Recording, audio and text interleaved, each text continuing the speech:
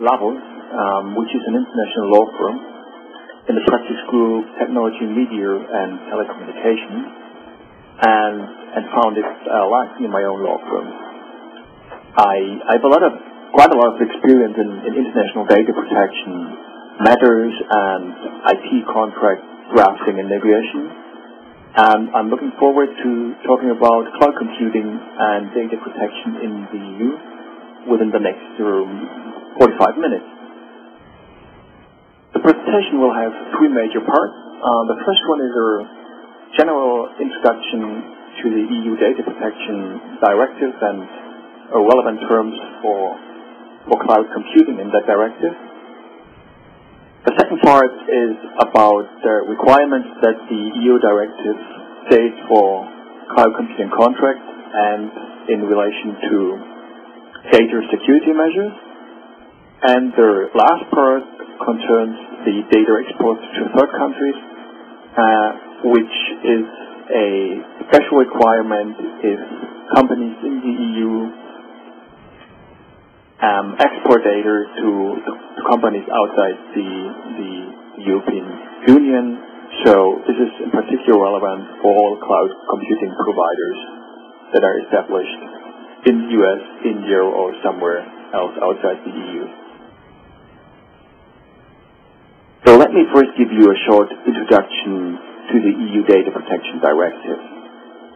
When I'm talking about directive, then I refer to the EU Data Protection Directive 95/46 EC on the protection of individuals with regard to the processing of personal data and on the free movement of such data. That's the official title of that directive.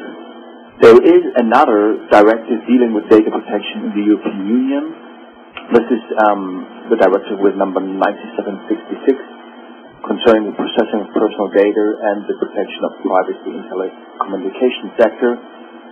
This directive is mainly addressed to providers of telecommunication networks and services, but this directive is not relevant for cloud providers, since in a typical cloud computing environment, the customer is responsible for the interconnection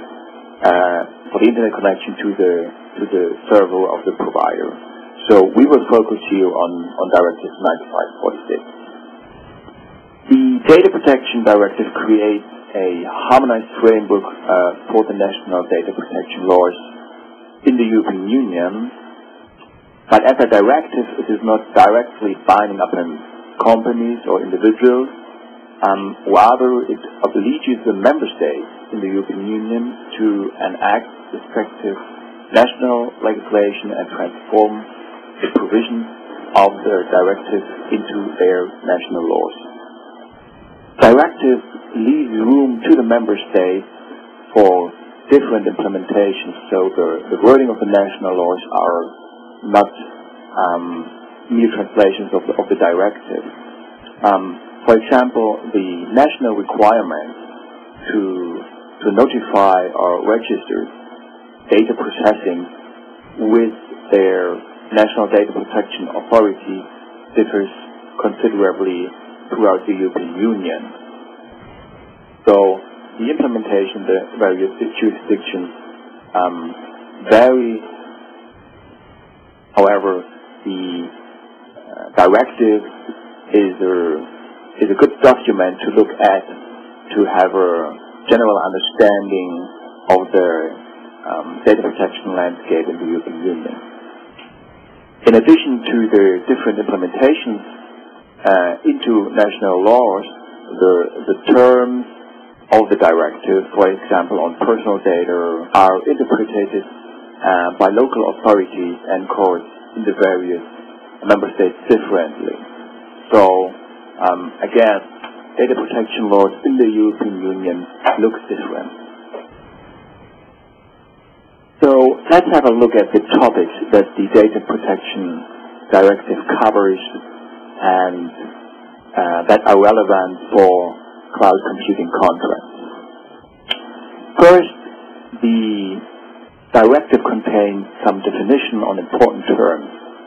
We will have a look at terms that are relevant for cloud computing in the next slide, because terms like personal processing, personal data or processing are important to understand how the directive affects providers and customers of cloud services.